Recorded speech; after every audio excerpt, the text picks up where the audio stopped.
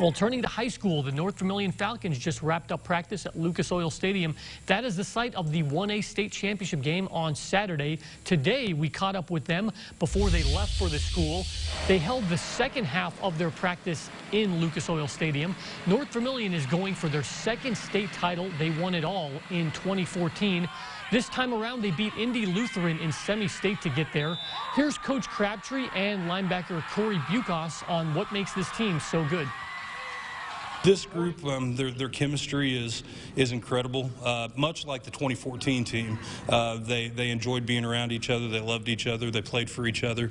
It's the exact same thing with this group. They're so much fun to be around, and they just have a great chemistry. Especially the senior group, we've known each other ever since kindergarten. We've all been here, and just coming from kindergarten all the way to our senior year in high school, we're so close.